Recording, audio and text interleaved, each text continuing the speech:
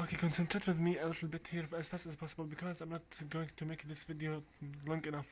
If you have ever noticed, in Persona 3 FES, have you ever noticed Fuka is the only Persona user that doesn't really use the Evoker more than the first time she awakes. Then she only places her both hands on her chest and somehow Lucia is summoned.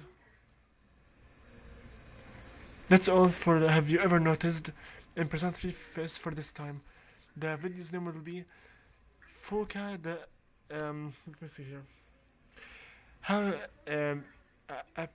you know what? I will just decide it later. See you all later. Invisible looking out.